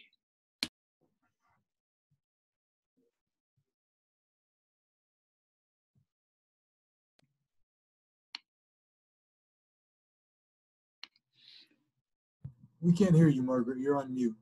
Sorry, I had a question. If the current policy, if it is legal for them to use a restraint that has a knee on the neck, for there have been recent videos of in the demonstrations that show that alarming restraint technique in use. Yeah, it is not explicitly outlawed by Portland Police Bureau policy. So this is one of the can't wait for 8, and it's one of the ones that we are not in compliance with, so to speak.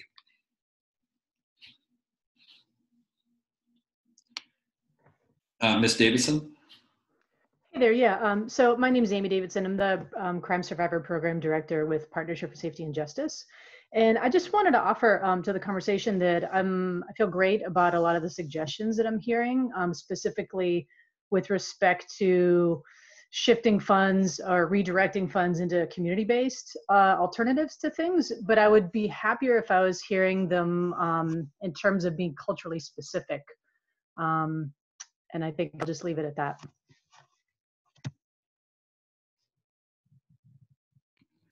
Do you mind saying a little bit more about what you mean, Amy? Oh, yeah, sure.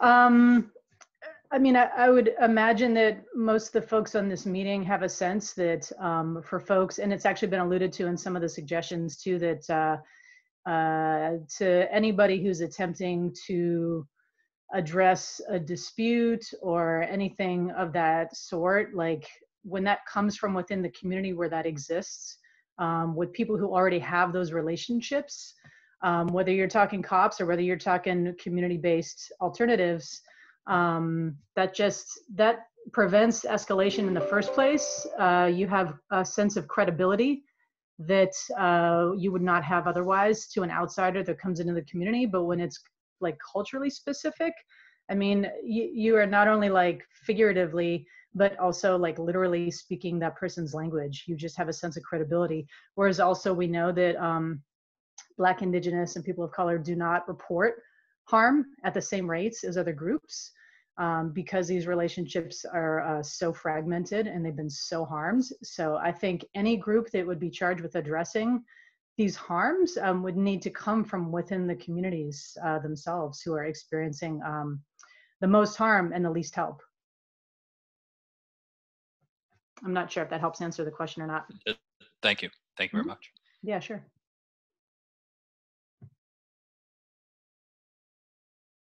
Any additional community comment?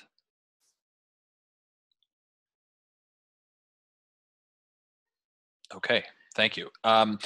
As many of you know, we have monthly full board PCCEP meetings on the 4th Tuesday of every month. That's June 23rd, 2 weeks from this coming Tuesday, when many of these ideas that we discussed tonight, in addition to many of the ideas that you have brought up, will be discussed again and come up for a vote. I do understand, and correct me if I'm wrong, Elliot, that you think one of yours in particular is so time sensitive that it should be voted on tonight. We didn't notice that. We didn't have a link to it in the agenda or anything, but if you want to sort of make the case for voting tonight, I want to give you the opportunity to do that.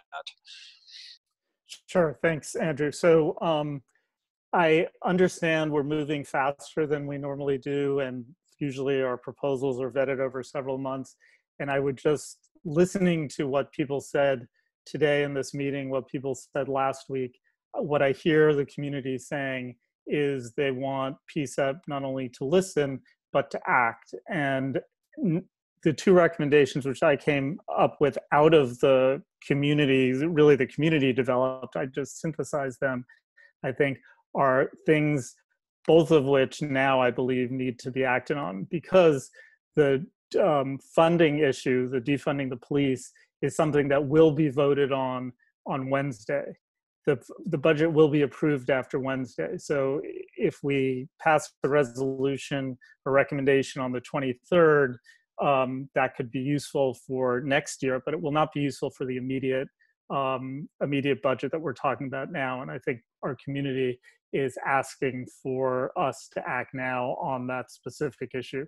On the other one about the use of chemical agents, every night or almost every night on the streets of Portland, this is something that some people who are protesting are experiencing. So I also think that one deserves our attention right now. If we want to be part of the conversation and channel those community concerns to our elected leaders, the time to do it is right now. So that would be my pitch for voting tonight on those two. Thanks, Elliot. Want to give PCCEP members the opportunity to weigh in on this because, again, as Elliot noted, this is not our typical sort of notice and approval process, but recognize that people may feel differently. Lakiana, I see your hand raised, and then Vadim.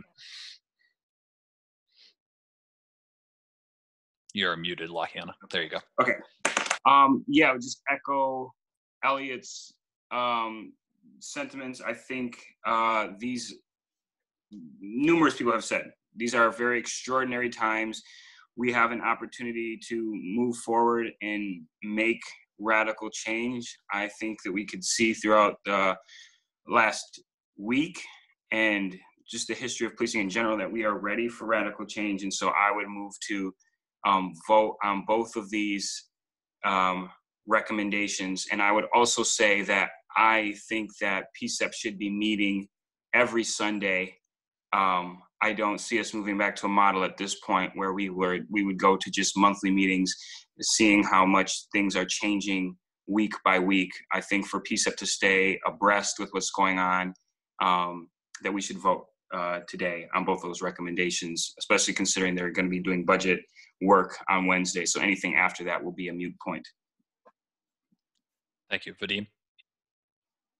Yes, I think that there's a reason why we have meetings where we not only take input from the community, but also have a time to deliberate some of these recommendations. I think it's very important that we make recommendations that balance not only community input and consider all that, but also have time to actually look into what those recommendations mean.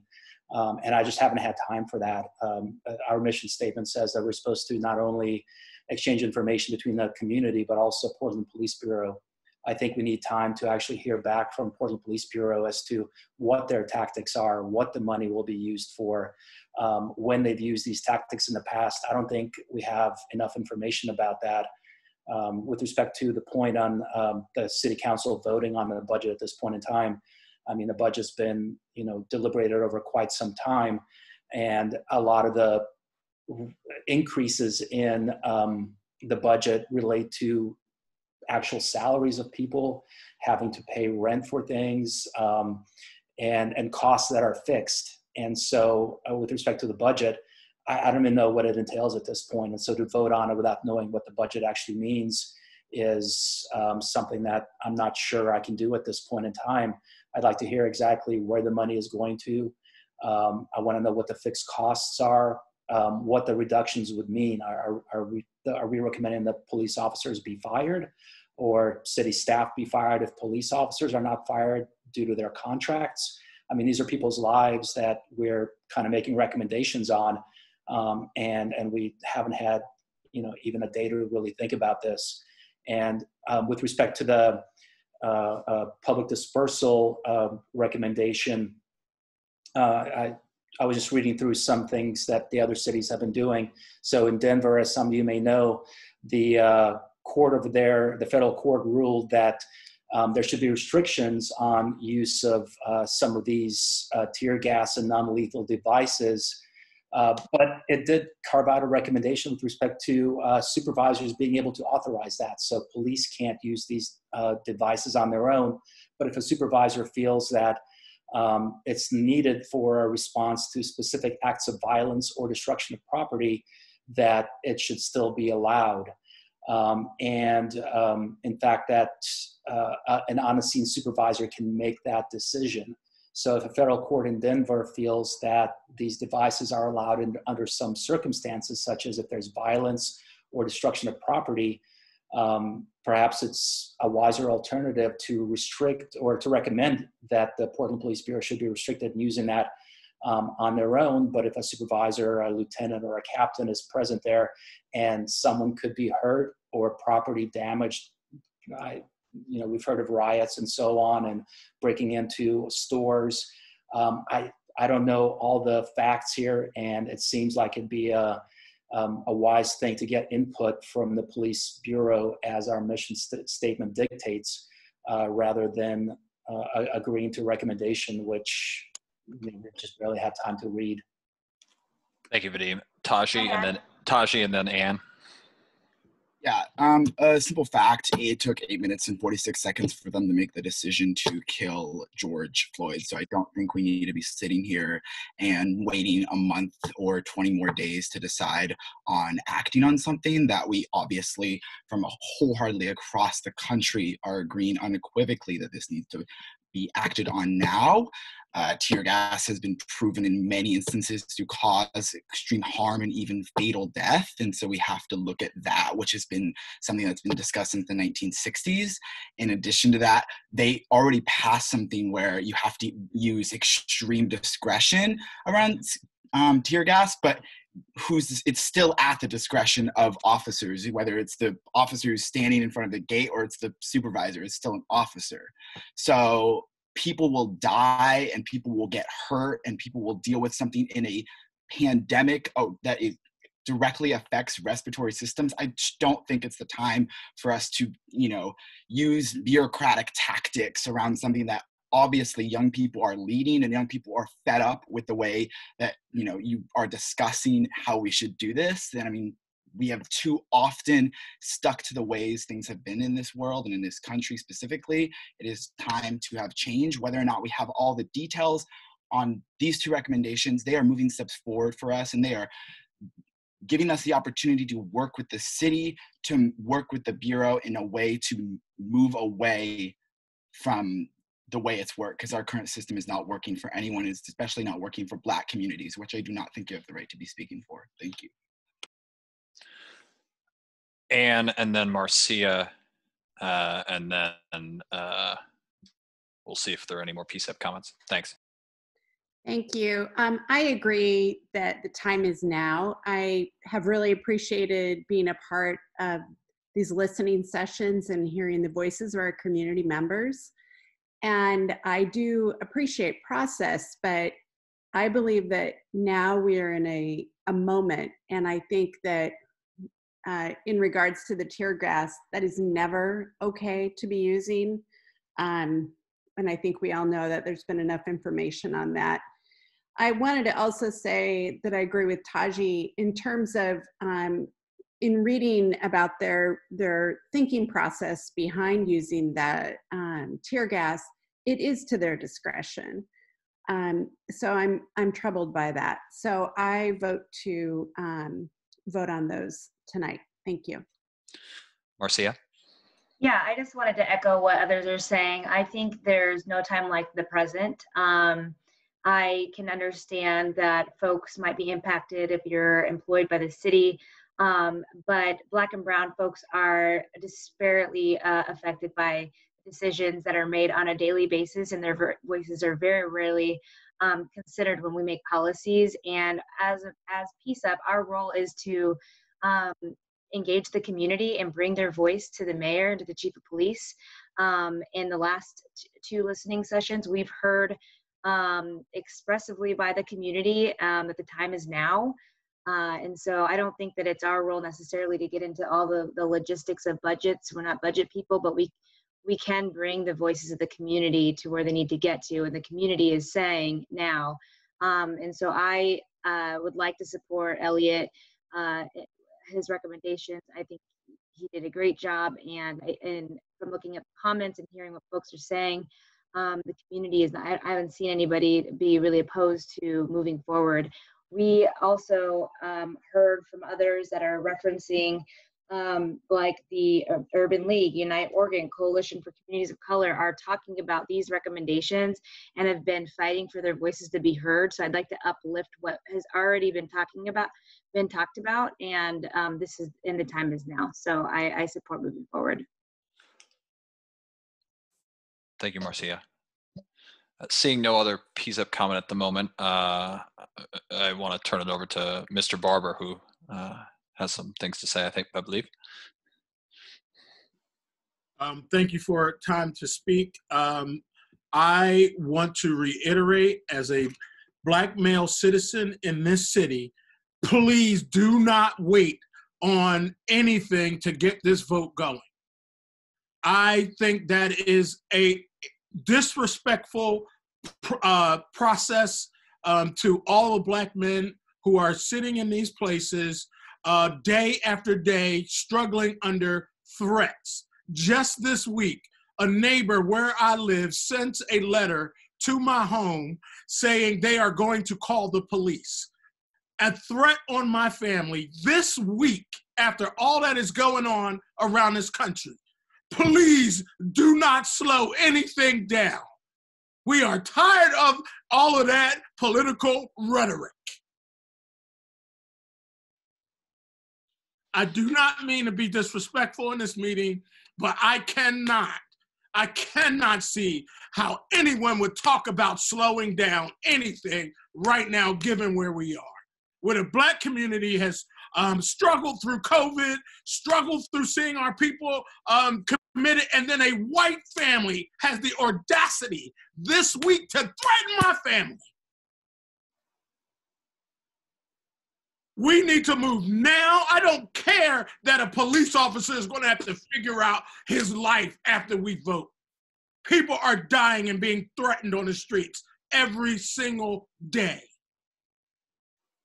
I cannot stress enough that we need to act now, we need to act swiftly, and we need to let a community know that we are moving in the right direction towards equity and cherishing the humanity of all people, especially the Black community here. Thank you for time to speak. Thank you, Mr. Barber.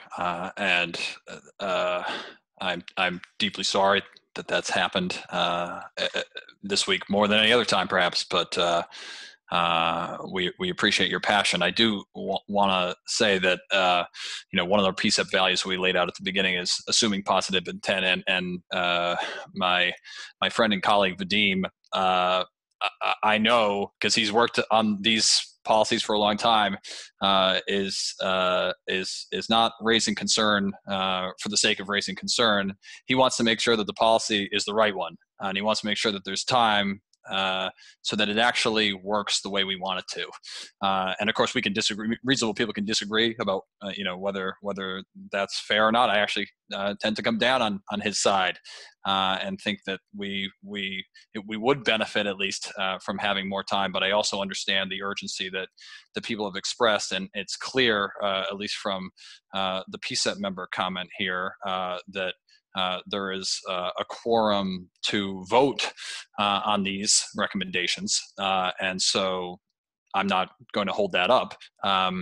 But given that we are at time, I do want to invite PCCEP members to vote yay or nay, but also give any other feedback that they may want to give in explaining their vote. A lot of times we just sort of go through this quickly. We haven't really had a lot of time at all to sort of dissect these two recommendations. So I do want to invite PCCEP members to do that as we vote on these two recommendations. Can I ask one clarifying question? The tear gas one is very clear, but what is the explicit language, either Elliot or Andrew, from the first recommendation about defunding the police? Elliot. Yeah, I mean it's a good point. I think that rather than get into is it 10 million, 20 million, 50 million, which Vadim raises questions about, do we have the information to do that? I think at this point what we could do, and I actually, listening to the community, want to make an amendment to make a call to defund the police and refund our communities. And I think that that general statement then will have to be worked out, what that exactly means about whether we're not filling vacancies, whether the GVRT is disbanded, et cetera. I think that's a conversation which will continue to happen. But I think that what this is a general statement saying the PCCEP believes we need to move in this direction. And so the amendment that I want to offer to my own proposal based on what the community has said is in the second paragraph of the redirecting resources to change what it says, because several people raised some concerns about it, to change that first sentence to say, PCCEP recommends that the city defund the police and refund our communities, period. Then to continue with, we furthermore ask that the city develop culturally specific alternative services, and then continue with that can address the needs of the homeless and those suffering from mental health crises and drug and alcohol addiction. I think that there's probably, if we spent a month working on this, we could, craft a lot of detailed language and make it much better. But I think that that will address the community concerns. And I think we should move forward with this as a general philosophical statement of where we stand now. Okay, we understanding that modification, we will move to a vote on this. Judith, I don't know if you have the ability to share your screen again and put up the recommendation that that's currently on the table. This is the one titled "Redirecting Funds from Police to Alternatives." Again, I think it's just useful for folks to know exactly what we're voting on. And if you go to this second paragraph that starts with PCCEP recommends, that's the paragraph that Elliot was just referring to in terms of his friendly amendment to his own recommendation. And so this is what we're going to vote on right now. I'm going to just run down the list. Let's see, we have 1, 2, 3, 4, 5, 6, 7, 8, 9. So we need 5 to pass. Is that what you see? 6, I believe. 6 to pass. Is that right? Okay. All right. Well, we'll go down the list. We'll start with you, Anne. I vote yes. And I've already spoken, so I'm going to. Thank you. Amy.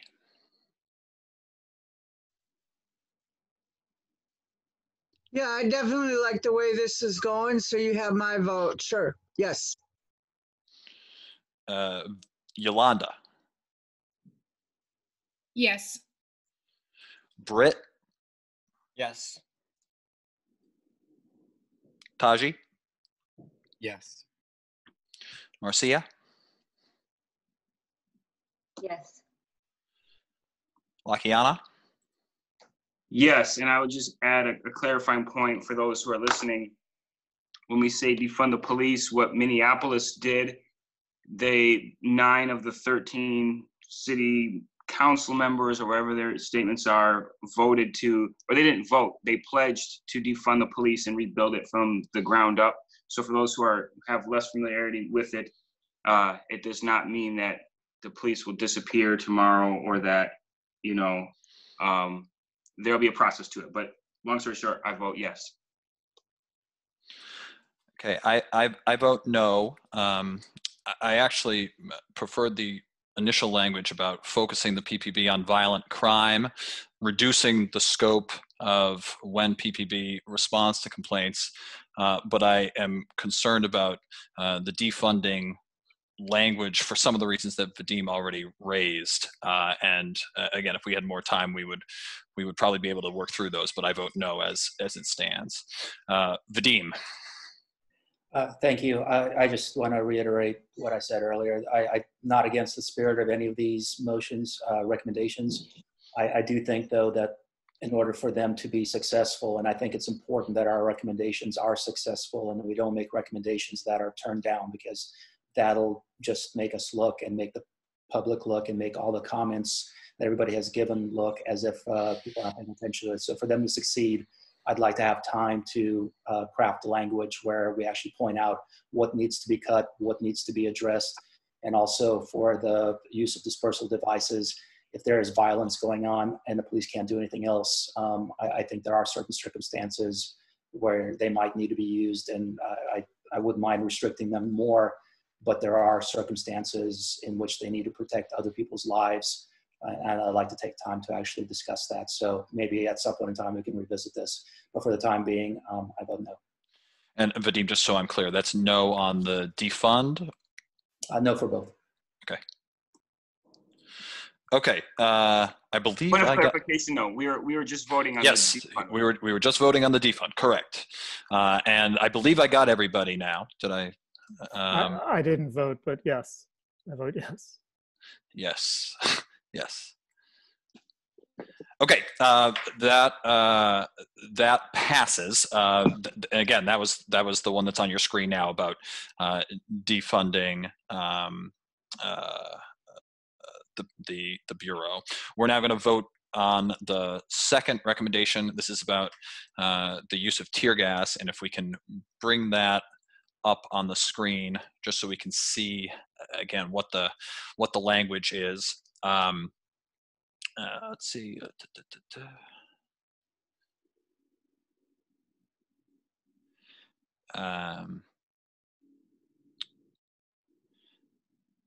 I'll read it, and if we can get it on the screen, great. But it reads in relevant part, given the widespread use of chemical weapons aerial distraction devices known as flashbang grenades and long-range acoustic devices, LRAD, on demonstrators in Portland, and the way these weapons indiscriminately harm large groups of peaceful demonstrators, we call for a ban on using these devices.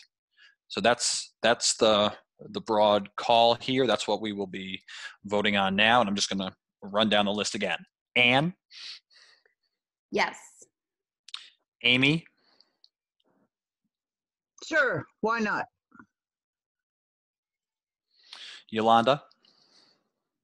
Yes. Britt? Yes. Taji? Yes. Marcia? Yes. Lakiana? In solidarity with everybody that's marching downtown right now, absolutely. Elliot? Yes.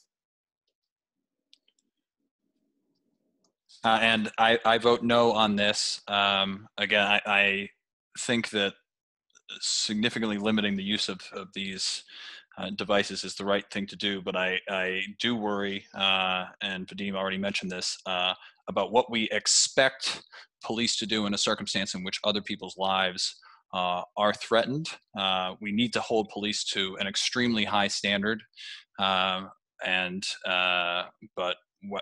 we also need to recognize the scenarios that police are confronted with. And it might not be in these protests, but it might be in another circumstance. So that is my vote no. But my vote no, doesn't change the outcome in this case.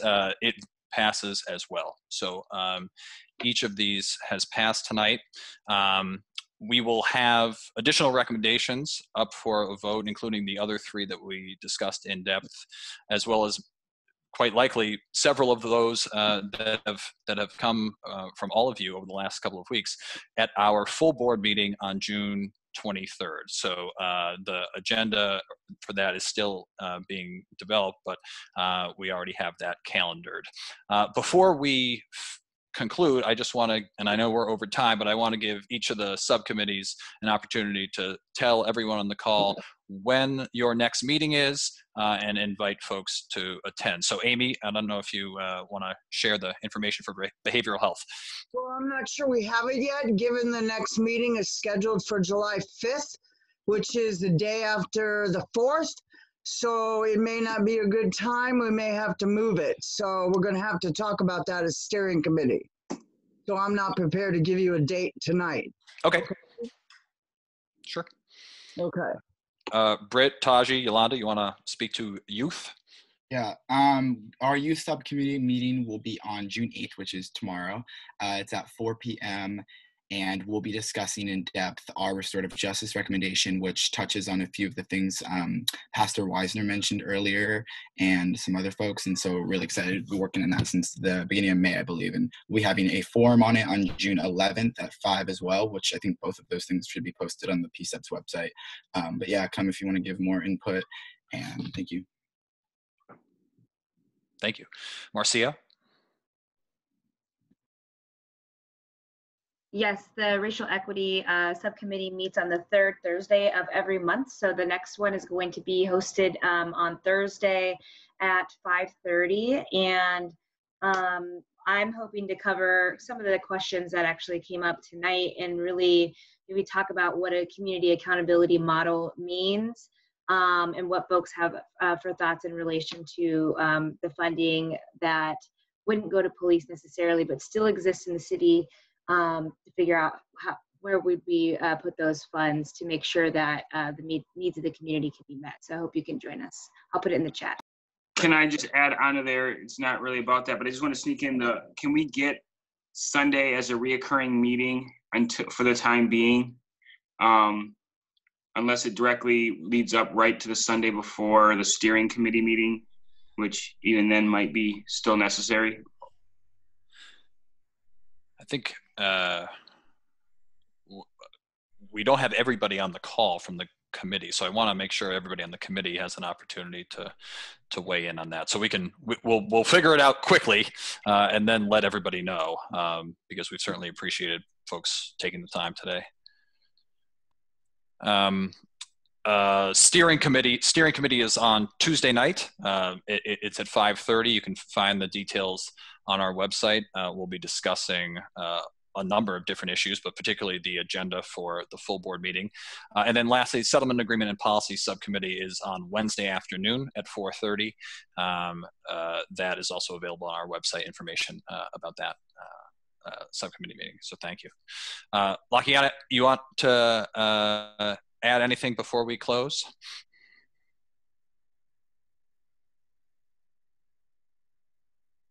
No, I want to thank everybody for the meeting. Extremely great work. Tough times, and appreciate all the community members that have stayed on to the very end, and really appreciate that feedback. Thanks so much, everyone. Have a great night. We appreciate it. Peace. Bye, everybody. Bye, everyone. Bye. Thanks for being here.